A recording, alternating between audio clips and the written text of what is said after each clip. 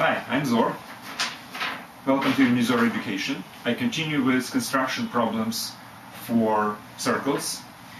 Don't forget that there are many other lectures before this one. This is number 6 of construction problems for circles. There are 5 others before it, and I'm going to use the results of the previous lectures, obviously. So if I can reduce my problem to a previous one, I'll just refer to this, and you will have to look for the same kind of a simpler problem in the previous lectures. Now, in any case, it's absolutely mandatory for you, before you're listening to this lecture, to think about all these problems yourself, spend some time. If you solve it, great. If you can't solve it, at least you will spend some time to get into the problem, to realize what kind of different constructive solutions at least come to your mind. So it's very important as a process of thinking, process of trying to find the solution, because that's the whole purpose of this website, just to teach you to learn, to study, to think about creatively, to basically develop your analytical thinking and stuff like this. Because none of the information which you can gain from these problems would really be useful in your practical life. It's all brain exercises, nothing more than that. So consider this in exactly the same fashion as you exercise your muscles when you go to gym. Right. Let's go. Given a circle and a sector in it, bordered by 2 radiuses and an arc. So you have a circle and you have a sector bordered by 2 radiuses and an arc. Okay. Inscribe a circle into this sector tangential to both radiuses and an arc. So you have to build a circle which is tangent to these 2 and to an arc which is basically to a circle itself. Now, in many cases I actually was trying to make this point. If you can reduce the problem to a simpler one, well, do it by all means. You can replace a more complicated geometrical object with a less complicated. Now, straight line is simpler than a circle. Well, I don't know how to define the word simpler, but it looks like to solve problems with straight lines is easier than with circles. So, if I will be able to replace this problem with a simpler problem, where instead of circle I have a straight line, well, that would be basically half of the solution, if you wish. Now, if this is the center, and this is the line which connects the center of a given circle with this one, this would be a point of tangency. And if I draw a line perpendicular to this, that would be actually the tangent to both circles, right? So now, consider this particular triangle. A, this is A, this is B, this is C, this is D. Consider triangle OCD. Well, this circle which we are looking for is inscribed into this triangle. Which means what? Which means it's on the crossing of its bisectors, angle bisectors, right? So all we need to do right now is to build this triangle, and then basically we can reduce the problem to the one which we know how to solve, how to inscribe a circle into a triangle. Now, how can I get this? Well, very simply. If I have a circle and I have a sector, well, obviously this is a bisector of the angle, so you got the point. Then you draw a tangent and basically expand these 2 radiuses until they intersect with a tangent. So you got the triangle, and now reduce the problem to inscribing your circle into this triangle, which means crossing of bisectors, angle bisectors. That would be a center. That's it.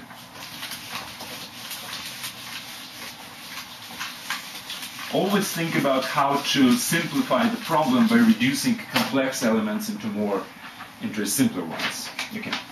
Inscribe 3 circles of equal radiuses into a given circle such that each circle is tangential to all others. Alright, so each tangential to all others. So you have three circles of equal radiuses, and you have to inscribe it into a circle which is given. So this big circle is given. Three sectors are those which you have to find out. Alright, now what you do know is they all have the same radius. I'll do exactly the same thing. I will simplify my problem by basically doing the following analysis. If I will draw tangents here, here, and here, just for pure considerations of symmetry, which definitely can be proven very rigorously, but I'm not going to do this, it's obvious that this triangle is equilateral. Because all these radiuses are the same. I mean, there are many different ways to prove that this is an equilateral triangle. I leave it basically to you. So, number one, what you can see is that all these circles are tangential not to this circle which is given, but to a triangle which is around it. Now, how to build a triangle around a given circle if this is an equilateral triangle? Well, that's simple. And again, since these are equilateral, these are all 60 degrees angles. So you figure it out how to build a triangle. That's easy. Now, number two. Let's draw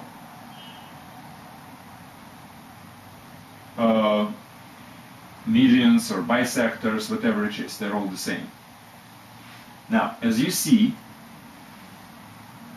this particular circle is supposed to be tangential to this line, and this one as well, between these two, and this between these two. Again, from pure considerations of symmetry, this line, which is a bisector of this angle, cannot have more than one point of intersection with any of these two. Because if it has two on this side, it does not have any common points with this side, which is against the considerations of symmetry. In this case, when I'm talking about symmetry, I'm talking about basically symmetry relative to a rotation by 120 degrees, if you wish, because this is a 120 degrees angle. So the picture can be turned by 120 degree, and it's not supposed to change, right? That's why these are tangents to both circles. So whenever you have this triangle and you have these three angle bisectors, you have right now every one of these three circles basically inscribed into correspondingly this triangle, and this triangle. So what's the sequence of steps you have to do? If you have a circle which is given to you, circumscribe it with a triangle. Is circumscribe a good word for this? Anyway, build a triangle into which this one is inscribed. And this triangle should be equilateral. Then, well, by the way, how to do it? Well, pick any point, let's say this one, draw a perpendicular, then draw a line at 60 degrees until it touches this one. And draw on this line 60 degrees. I mean, it's really very easy how to do it. I don't want to go into the details. Okay, once you've done that, once you have circumscribed a circle with a triangle, which is not the right word, once you inscribe a circle into a triangle, that's probably a better way, you draw bisectors,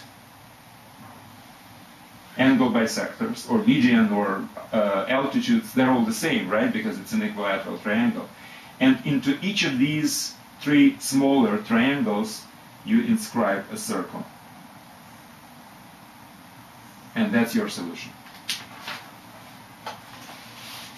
I think it would be a very interesting exercise for you to prove that this is exactly the right solution. It's easy proof, believe me, so that's why I don't want to stop on these details. Given a circle and a point inside it, construct a chord containing this point such that the difference between two segments, the given point divides the chord, is equal to a given segment. I see. So you have a circle. You have a point.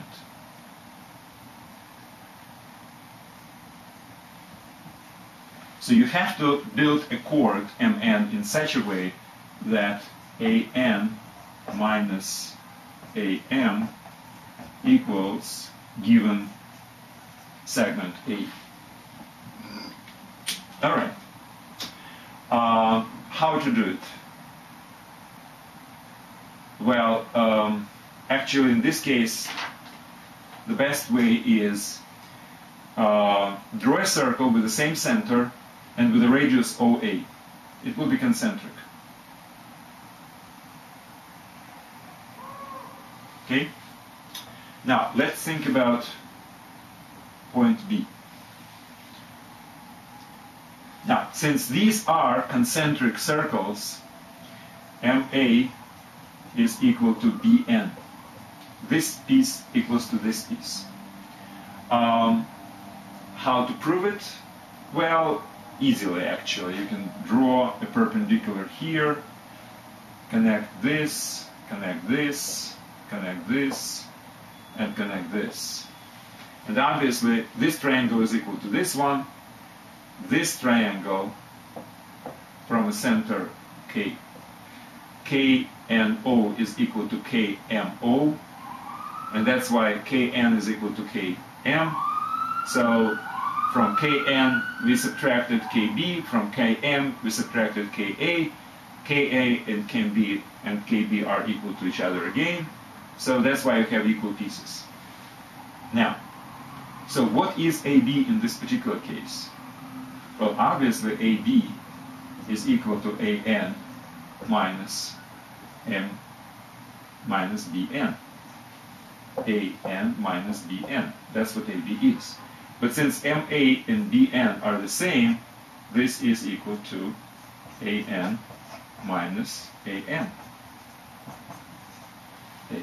So whenever you draw a concentric circle, this chord must have these lengths given to us. So how to construct this? Well, very easily. Again, you have an original circle, you have a point, A, draw a circle concentric with a radius OA, and now within this inside circle, you just have to build a chord of a given length, which means you just take the compass, point one leg into the A, and these are two solutions. So this would be a chord looking for, and this would be the chord you're looking for, two solutions.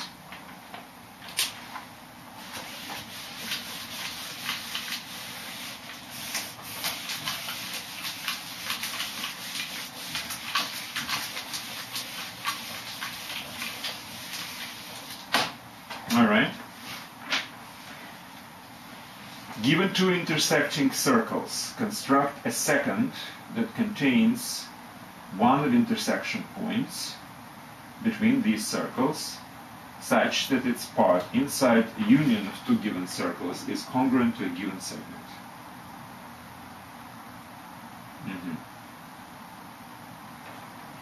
All right. We have two circles, and you have to build a secant which is passing through one of the intersection points in such a way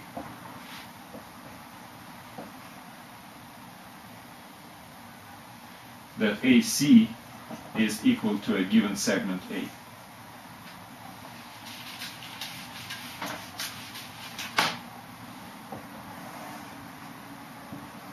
This is AC.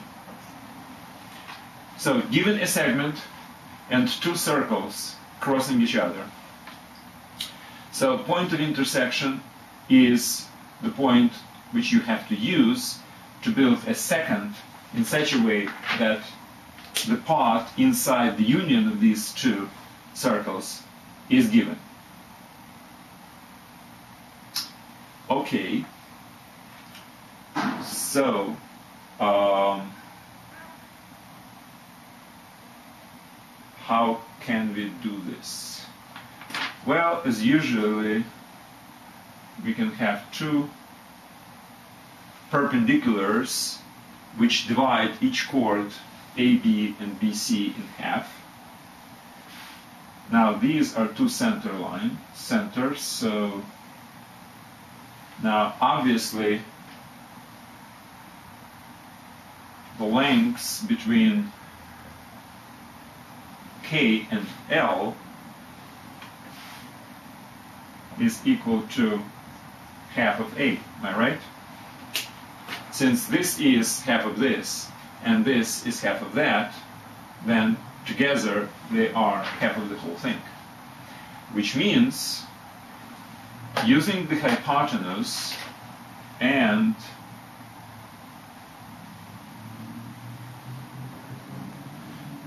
MP is parallel to KL.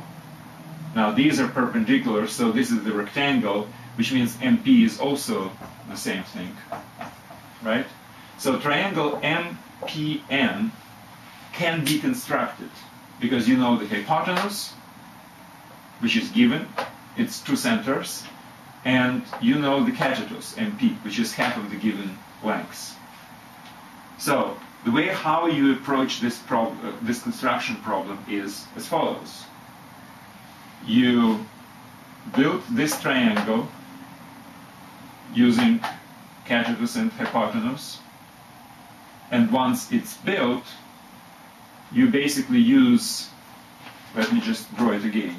So you have one circle, you have another circle, you have these points, and the first you do is, this is B, the first you do is you construct a triangle by this as a hypotenuse and this as catetus. So you have the point P. Now, but you continue the point P further, and from this point B, it's a perpendicular, right? So you drop a perpendicular here. It goes parallel to this. Or basically, you don't have to build a perpendicular, you can build parallel to MP. Doesn't really matter. And then your combined lengths of these two chords will be twice as big as MP, which used to be half of the A. All right, so that's the construction.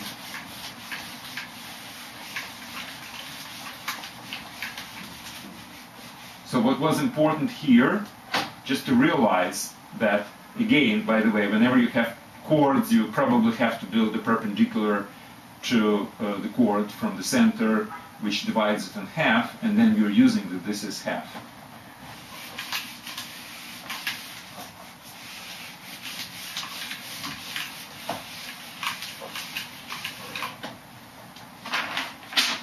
Okay. Given a straight line, point on it and point outside it. Straight line, point on it and point outside it. Construct a circle tangential to a given line at a given point and containing the other given point. So we have to build a circle like this. Well, this is really easy. I mean, the center is supposed to be on the perpendicular to the given line in the given point, and also it's supposed to be equidistant from these 2 points, which means it's supposed to be on the perpendicular bisector. Easy. That's not even worth the time.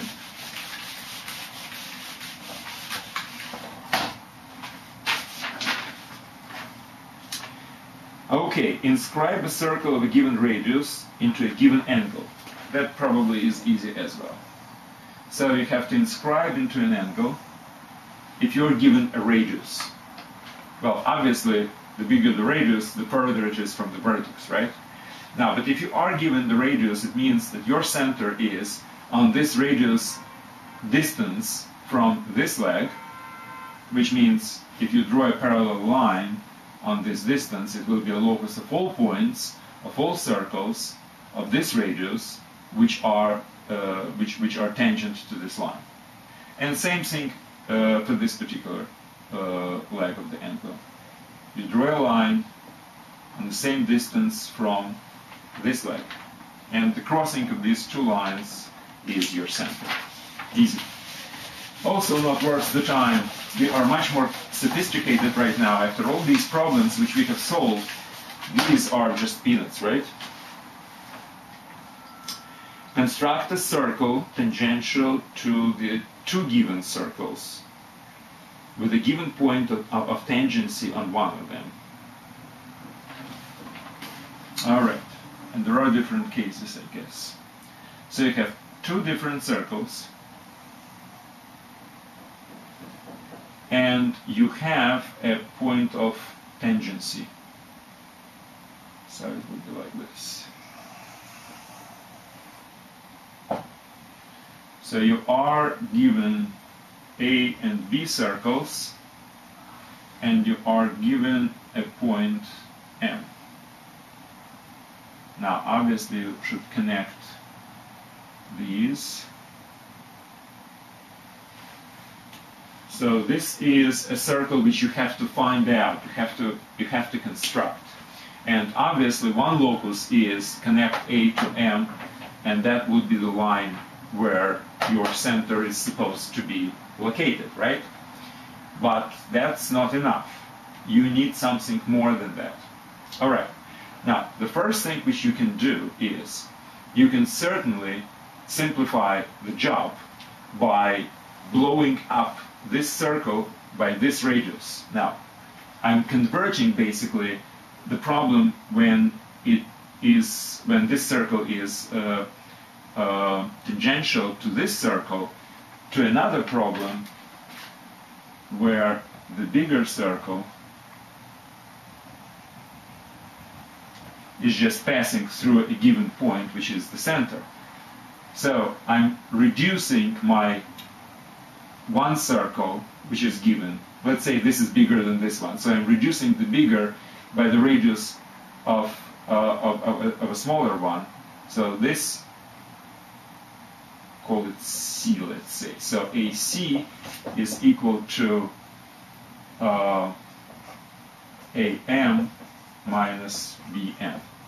So I'm expanding this circle, which this is analysis, so I'm presuming that this is already drawn. So I'm expanding the radius by this length, and I'm reducing this radius by the same length, and this radius by the same length. So this is transformed into a point, and this is transformed into a smaller circle. And now, quite frankly, the situation is, well, similar, but simpler. Now, similar in the way that also you have to find exactly the same point O, but it's simpler because now you have reduced the problem to a different one. You have to find a circle which is tangential to a given circle in a given line, at a given point, and passing through a given point outside of this circle.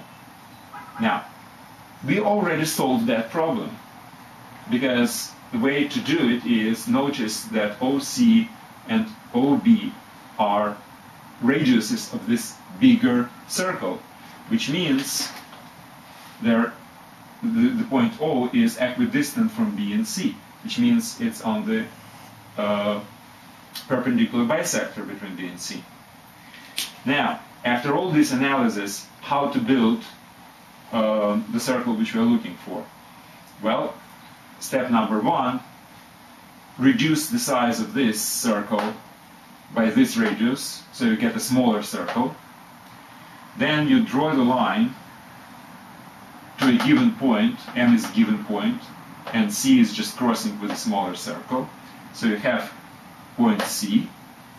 Then B and C, you use it as 2 points from which you are making a perpendicular bisector to a segment connecting them, and these are two lines you have. Original one, AM, and this perpendicular bisector gives you the center of the circle which you're looking for. Now, there might be some other cases which are probably more or less the same. For instance, you can probably think about this circle lying inside of this rather than outside. It's slightly different, but in theory it's exactly the same thing. Let me just draw a picture, and you will see that this is more or less the same. So you have a circle and a point on it where the tangential event is supposed to occur. So you're looking for a circle which is tangential at this point, and also a tangent to this.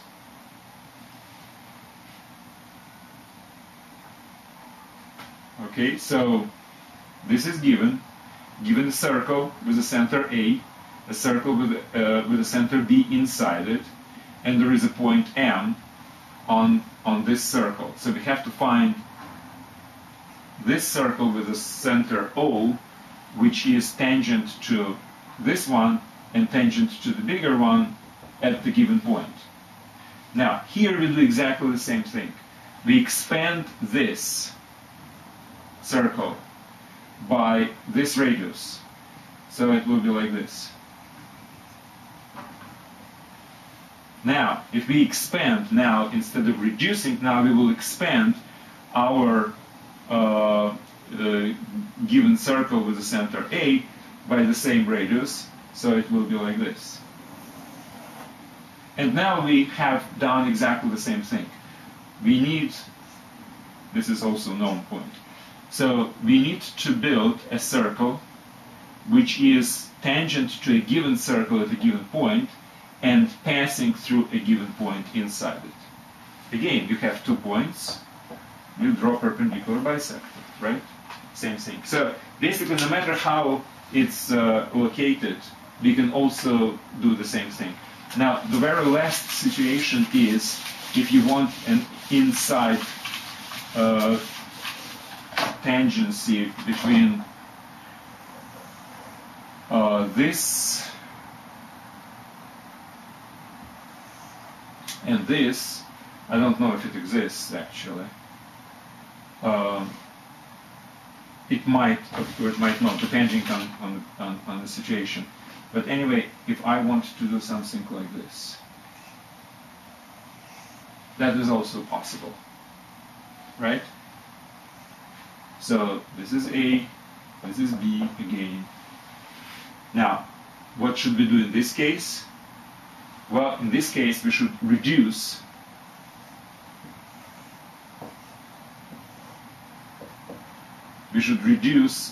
the radius of the circle which we need by this radius and expand this one by the same. And again, we have actually reduced the problem to having 2 points equidistant from this one, the center of B, and this point, which is crossing to a bigger circle. And so again, perpendicular bisector gives you another locus. All right, so in many different combinations you can consider this particular problem, and it's solved in exactly the same way. And this way is, let me just repeat, it's a simplification of the problem. You're reducing more complex geometrical object, which is a circle, with a simpler one, in this case a point, and basically you have reduced the problem to the one which you have already solved many times before. All right, that's it for this particular lecture, these problems. I'm not sure, probably it's not the last one which I will do for circles. In any case, it's very important for you to spend time to do yourself all these problems. So please don't hesitate and pay attention to Unizor.com. For parents, for teachers, it will give you the control over your students' educational process, including exams, etc. Thank you very much.